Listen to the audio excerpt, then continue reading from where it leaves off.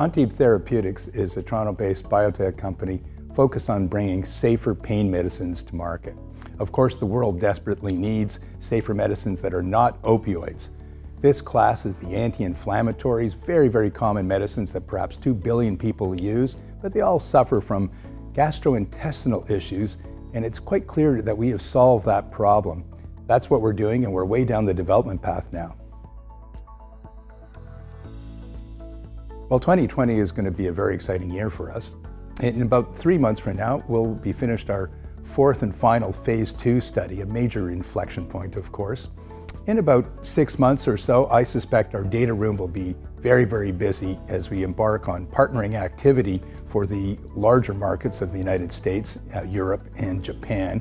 And the last thing is, in about 8 months or so, it's likely that we'll be on NASDAQ. We qualify now, and we've been invited onto NASDAQ, and that's quite exciting as well, of course.